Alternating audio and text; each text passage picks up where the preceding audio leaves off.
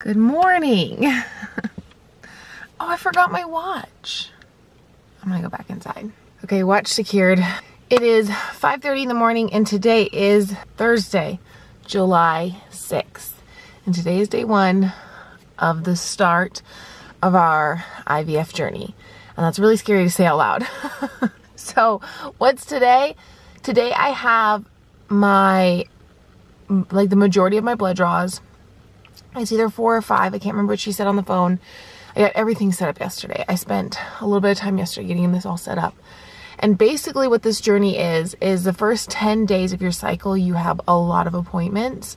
I have three days that are pretty packed. I have today, Monday, and Wednesday.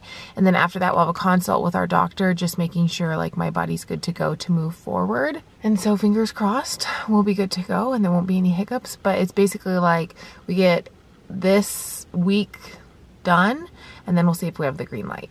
So today I have, like I said, I think it's 4, it might be 5 blood draws, like what they're getting. I don't remember. I like wrote it all down, but it doesn't really matter. And then also today, I start my prescription. I've never been on birth control, which I said in a video once, or a comment, there was a comment section on it, and people were like really shocked. I've never been on birth control. Which, like, in the beginning of our marriage, we just decided that I didn't want to be on it for hormonal reasons. I just wasn't my thing. So we just tracked my cycle. And then when we tried to get pregnant, I think that's another reason why we were so shocked, but at the same time, maybe shouldn't have been. So I'm going to be taking Easy Bloom. It's like a pink package.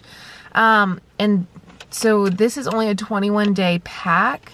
And I have 2 more prescriptions. I actually have to go get those filled like today or tomorrow, just so I have, like, I'm like a control freak. Okay. I'm a control freak. I like to have everything set. So I'll go get these filled. At least 1 more, because I will be taking it for 24 days and this pack only lasts for 21.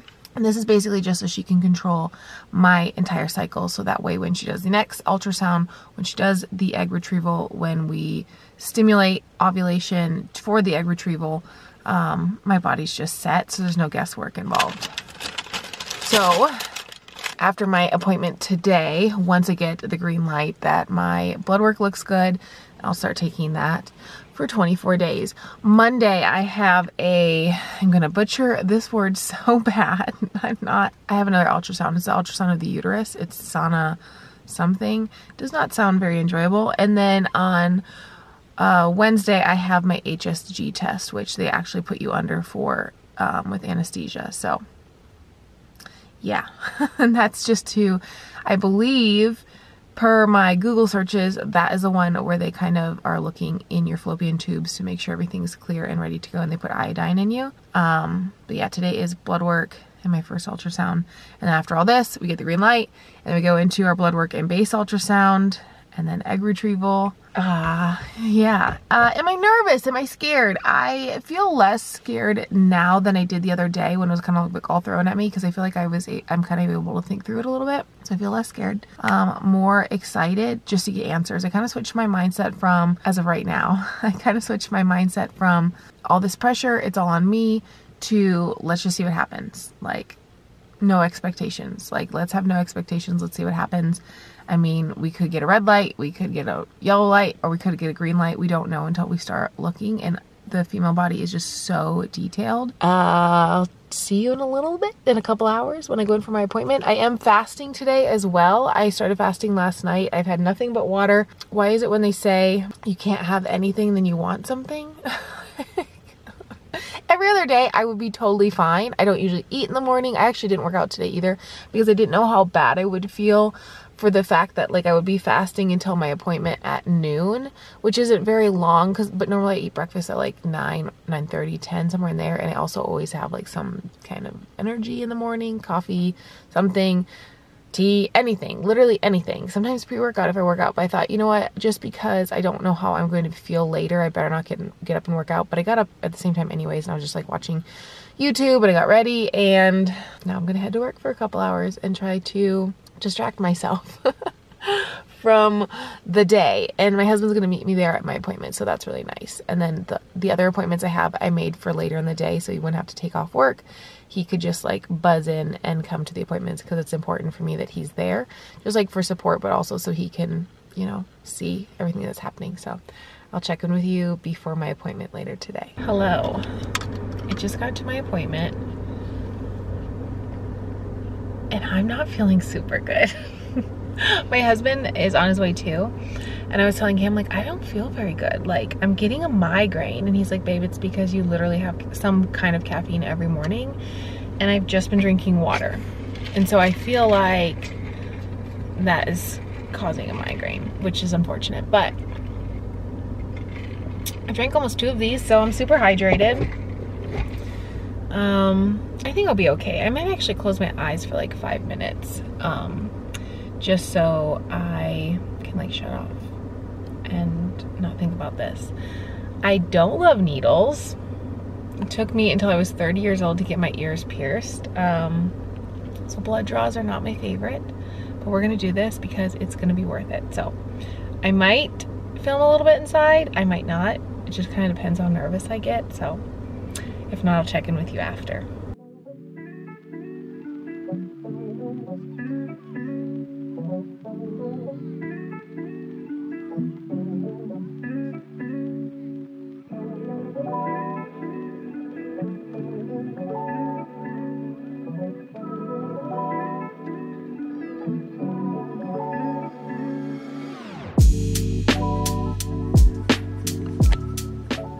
Can I just say, today went so good for what I know of it so far. Quick update, and I'm gonna continue this vlog Monday and Wednesday, so you can get all of my appointments in one. I just got home. It's like 7:10. I had my appointments and then I went back to work, and I'm about to take my medication, my pill, fingers crossed. This doesn't make me nauseous or have migraines, because that's the side effects. But I did a full panel blood work, and they didn't call me, so that tells me that we're good, because they said if they call me, then there's something we need to fix. Don't take your prescription. I didn't get any calls, so I'm hoping that's good. And then I went in for an ultrasound, and oh my gosh, you guys, I was literally like holding my breath all day, because like, what's going on in there? I don't know, we can't see from the outside. But my doctor was like so happy. She told me I have beautiful ovaries and lots of eggs. And she took pictures, and then I took pictures of the screen. And like, I took my husband with me to my appointment, and because he also had to get some blood work done, just like one quick one. Like, I had 16 vials, he had 1. Like, but when I like sat up after the ultrasound, I look at him, and he just had tears in his eyes and just like a lot of relief, because I had told him that I was like already pre-beating myself up, like feeling like, you know, not getting my hopes up for getting a green light today, just kind of like smashing those hopes, if you will, so that way I wouldn't get pre-excited or anything. So like, I think we got the green light today. We have Monday's appointment and Wednesday's appointment, and then we'll sit down with our doctor and feel out if we're ready for the next step. If not, we might have some more work to do.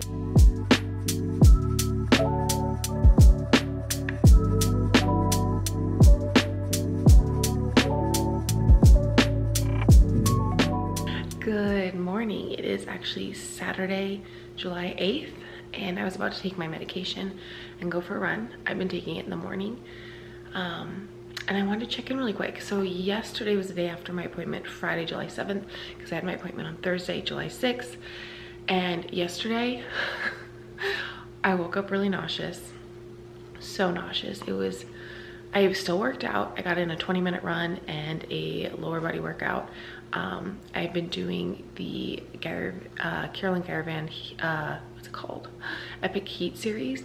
Love it. So I did lower body 20-minute run, and then afterwards I walked for 10 minutes. That did help. I noticed if I'm ever nauseous, a little bit of movement for some reason helps me. And then sometime around like 10 a.m. I had the worst cramping and bloating. It was awful. It was so uncomfortable all day.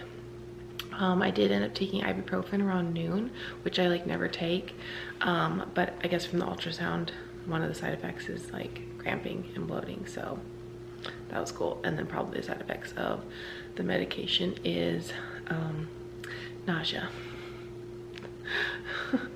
Love that for me. So I'm hoping if I take it in the morning, I won't wake up nauseous. I just might be nauseous throughout the day, but if I eat, I can combat that a little bit. I also want to share with you what I got yesterday. I follow Laura Beverlin, which I'm sure many of you do, over on social media, and she shared a pill case that she had, and I asked her for the link, and I know she's super busy, so obviously she didn't link it. And I couldn't find the one she had on Amazon, so randomly I had to run to the Dollar Tree yesterday, and I found this one, and I got it. So it is a little different than hers. Hers was like these were all connected. I got 3 of these. It does say morning and night, but I don't know what I'm gonna need exactly yet, but I figured for $1, I might as well jump on that and get it. So I got 3 of these. My thought is I can fill one with morning, one with afternoon, and one with evening pills, and then I can take the afternoon ones with me or whatever, or keep them separate, and then I would probably just write on the top with a Sharpie what they are. If this isn't gonna work, I only wasted $3.75 because Dollar Tree. I feel like this is becoming our medicine cabinet. It's like kind of overwhelming. So I'm going to take this, like I said, and then go for a run. I don't have to take this with food or anything, but I prefer, I think, taking it in the morning than the evening, so I know I will remember it. So I'm going to take this.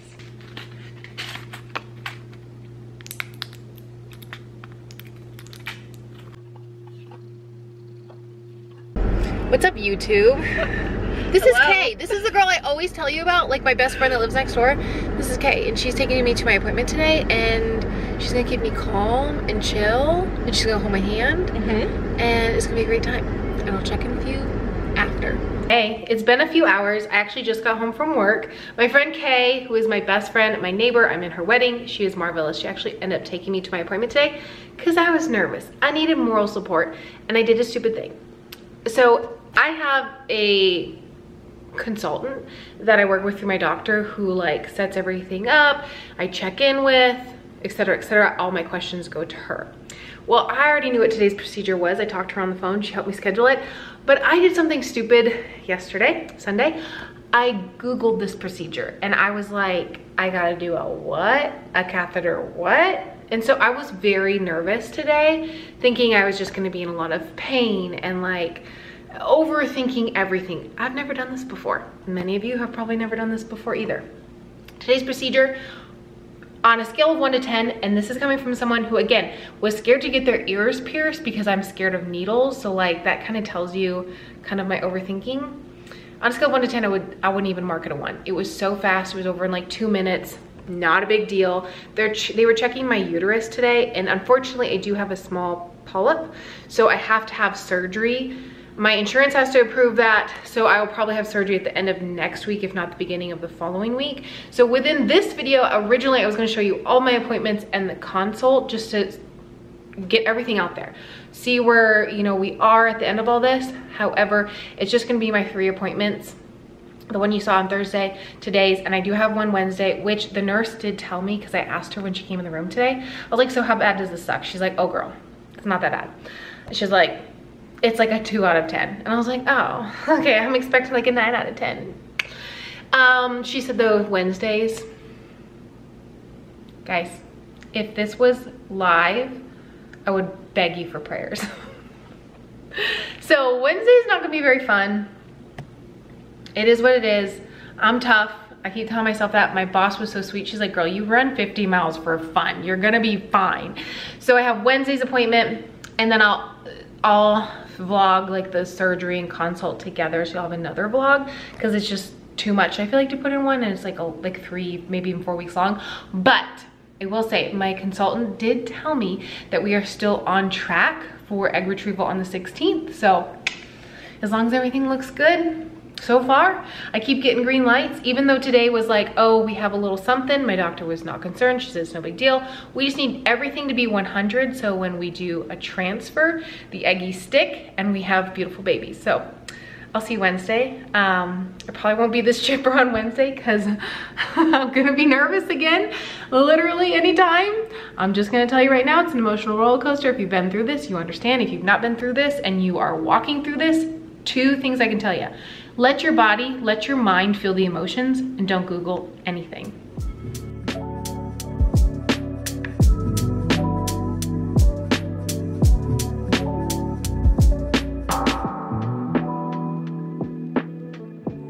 Good morning. I got gas really quickly and now, sorry for the sun, I am heading into work. It is Wednesday, July 12th, and I have an HSG scheduled for 2 o'clock today. Not gonna lie, woke up so early and nervous again.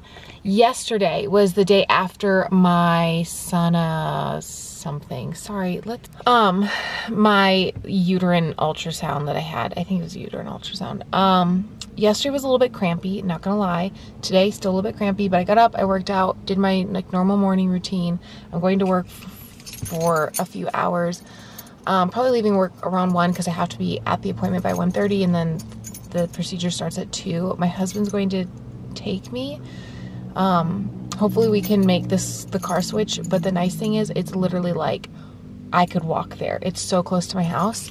So that's nice. But a little nervous, not gonna lie. I feel like it's just common to be nervous. And HSG, which by the way, in the beginning of this video, I feel like I just got all the information jumbled because I read every procedure and then I kind of got them confused. The HSG is an x-ray of the uterus and the fallopian tubes, but they do have to insert some kind of something to get adequate pictures. So honestly, at this point, I'm kind of tired of every couple of days having something, but it's fine.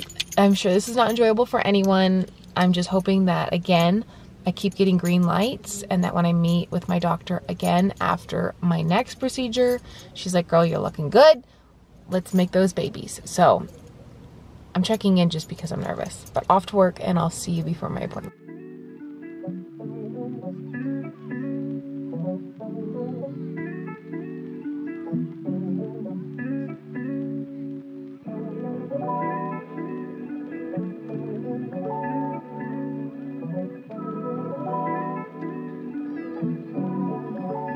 Hello, so it's been 2 days since my HSG and I wanted to come on and chat about it, hopefully give you some helpful tips if you have to do an HSG, and then actually ask those who have had one who are watching this video to also give tips, because I feel like this is the scariest, in my opinion, and also the opinion of my nurse, my doctor, the doctor who did the procedure, and the rad tech nurse that was there. Like, it's a very intense, anxiety-provoking procedure, not only because of what the procedure is, but also the outcome. And I feel like as women, you don't know what's going on inside your body, and this test is done for fertility, so you're just anxious already going in. If you don't know what an HSG is and you have to take one, I highly recommend reading up on it. I did with my friend, and I was like, I don't want to read anything else. Like, once we got to like paragraph 2, I was like, nope.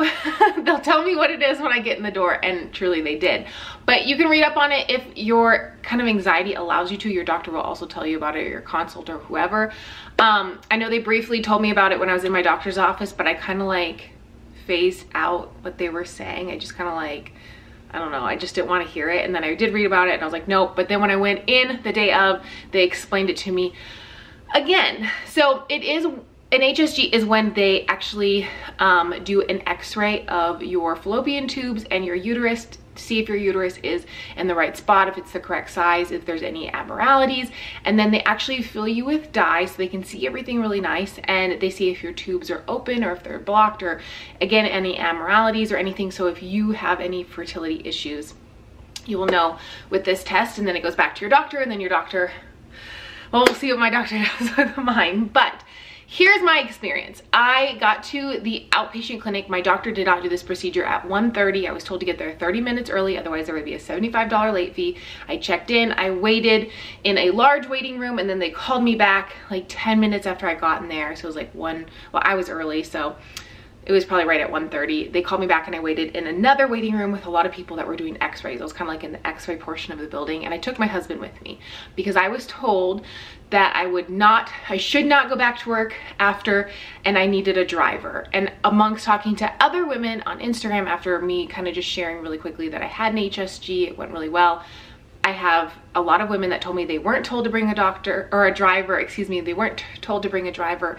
and they didn't say anything about not going back to work, and they wish they would have done both of those things. So big tip, if you're having an HSG done, I think it's fine to work in the morning unless you have a problem fasting, because that's another thing. You do have to fast for, I got a little bit of mixed information that my doctor told me 3 hours, the clinic told me 4, and then another email, well, the person on the phone told me 4, and then another email from my clinic actually told me 3. So 3 tended to be the way to go. So you can eat and then you have to cut everything off 3 hours prior. And there actually is a reason for that, not based on like getting blood work done or having anything like crazy, but I did ask my rad nurse and she did say it was because a lot of women get very anxious, they pass out, they might throw up, so they actually recommend not eating before, just so your body and your blood sugar stays level.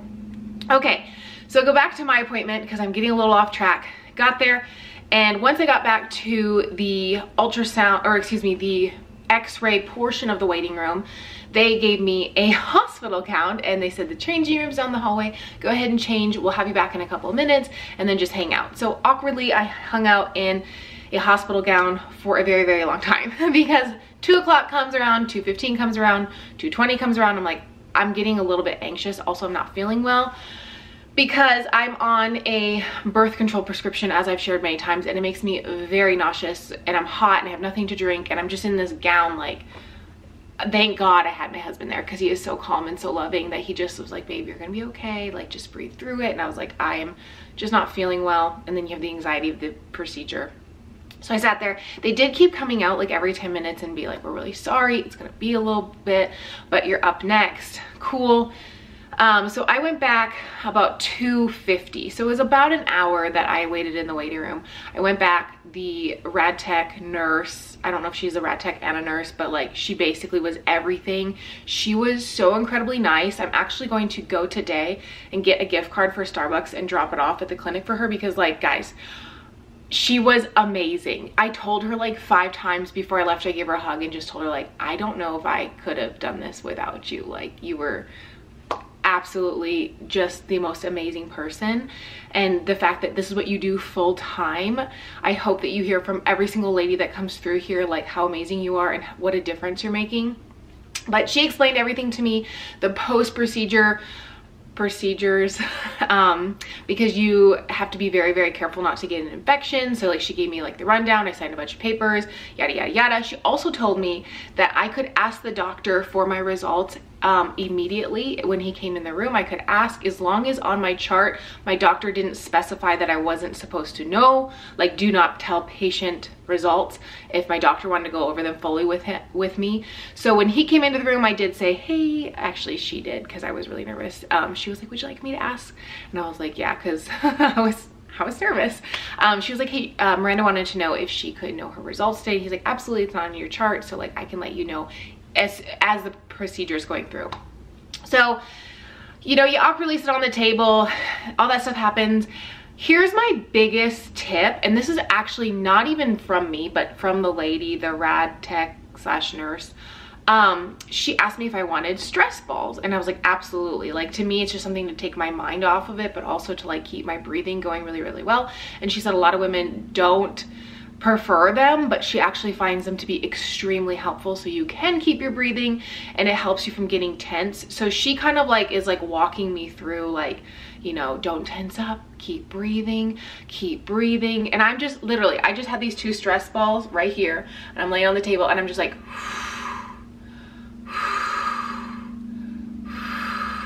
and it helped so much. So if you do an HSG, even if you're not a person that is like kind of like me, like fidgety, highly recommend the stress balls because it just keeps your breath really even. And I had a few people over on Instagram also share their experience with me. It's not pleasant.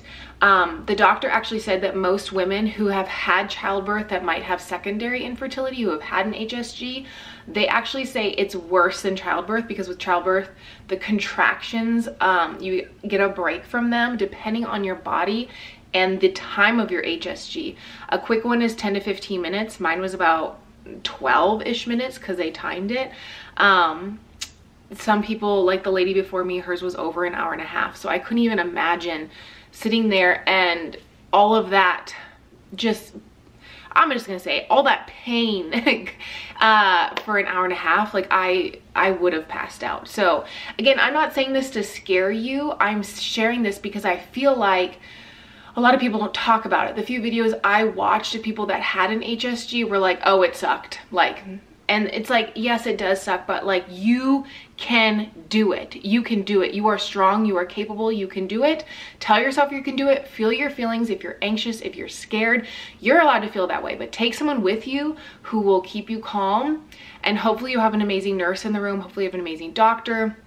They were awesome, and take stress balls. And just know it's not going to last forever, and you can absolutely do this. You are strong, you are capable, you are wonderful. And the women, like the human body, but especially like a woman's body, is amazing. So then the other tip I would say is, after you're done, bring something to drink. So that way, like as soon as you're done, I feel like you're just gonna feel kind of lightheaded, and like, you know, that the anxiety comes down, so your blood pressure is coming down. Bring something to drink that like bubbly, so yeah, I don't know, combats like that anxious nausea if you're like me that gets that. So have something to drink. So after my test, the doctor immediately, like as soon as he put the dye into my body, was like, oh, your right tube is open. And then he's like, all right, I can see your left tube is opening. Like, let's wait for it to spill over. I did have to kind of shift my hips a little bit on the x-ray table. Slightly uncomfortable because you have everything inside of you. It's just like, wow, this is what we've come up with to torture women with. Men, I just have to say, men don't have it that hard when it comes to fertility. Like, I've been teasing my husband all week just about like, you have basically done everything and it was nothing. So anyways, after I was done, the lady did show me more pictures of the x-rays. I unfortunately did not have my phone with me, so I didn't get any pictures, but both my tubes were open. My uterus looks really good. The shape of it's good. There's no abnormalities or anything. So I walk back out into the waiting room, and as soon as I saw my husband, I just lost it. Like, she literally opened the door and she was telling me to like leave my gown like here after I get changed, and I made eye contact with him. I just started sobbing, and so I walked towards him and then like kind of wait for him to like follow me into the changing room. And there's like a little bench in the changing room and then like little lockers, and I just sat down and I just sobbed. And he was like, babe, are you okay? Like, and he just sat down next to me and he just hugged me, and he just was like, you're gonna be okay. Like, you know, you're scaring me a little bit. Like, and I just stopped for like 3 or 4 straight minutes. And then finally I was able to like kind of catch my breath. And I said, I'm crying because I'm happy. And then he started crying because he knew that meant like everything is awesome like inside. And so we just literally sat there and cried. And so that's why I didn't film afterwards, just because like the load that just came off, it was like so many bricks have been piling on my shoulders for years, and they're just falling off, and it just feels amazing. If you did not watch my first fertility video based on our infertility, my OBGYN told me years ago that it was my fault, and so I feel like I've been carrying that with me for so long. And then when we met with our fertility doctor, who we are working with now, because we never saw a specialist before, she actually said, based on my paperwork, my what's it called, like my that she did not think based on that I had any issues. And then when she tested Joe, she saw that Joe's sperm was really low. So she was like, again, I don't think Miranda has any issues. So then we went the route to fix Joe's fertility issues, and unfortunately that did not work.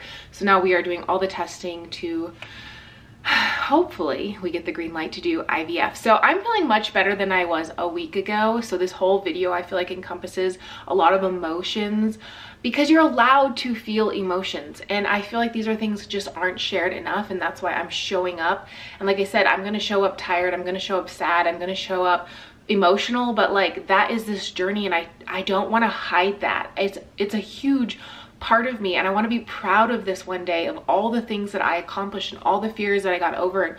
They're not easy tasks, and I think a lot of people unfortunately assume that fertility problems are women related, but over 90% of them are male related. And yes, there are women that have fertility issues, and it sucks. It sucks for the guy, it sucks for the girl, it sucks for everyone.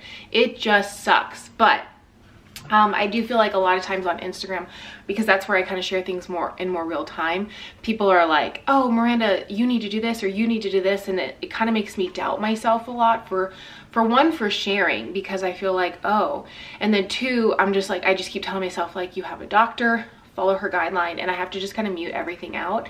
But I feel like that's why people don't share, is because they're constantly given unsolicited advice, or they feel like they're doubting themselves or doubting what they're going through because someone else is telling them something.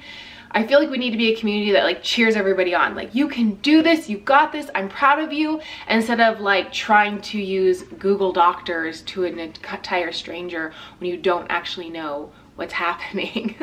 That is it for the week of procedures this week. I am still waiting to hear back on my insurance for a procedure that I'm supposed to do next week, and I will definitely film that and then let you know what happens with our consult with our doctor.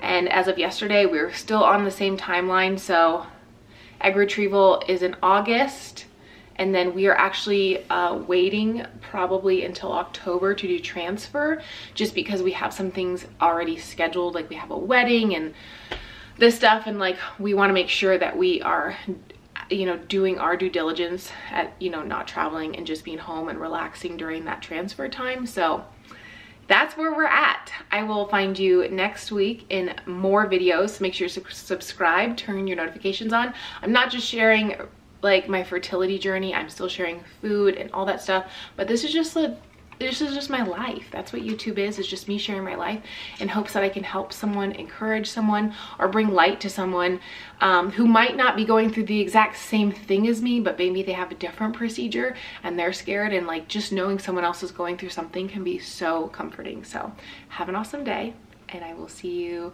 in a new video soon. Bye-bye.